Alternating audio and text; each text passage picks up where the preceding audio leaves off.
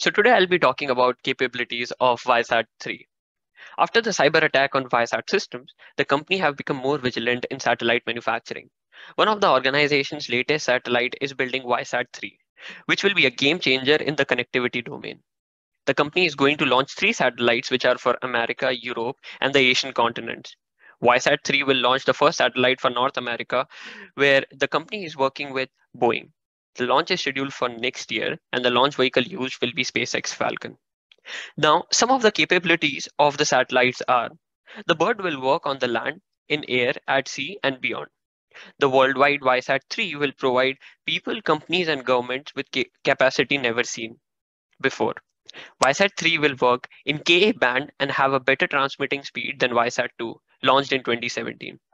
Each ViaSat-3 satellite can offer download rates of up to 100 Mbps and transmit at most 1 terabit of data per second. Additionally, the satellite's weight is anticipated to be around 6.4 tons. To understand the onboard power capability, 8 solar panels have been added to the conventional 702 MPs-4.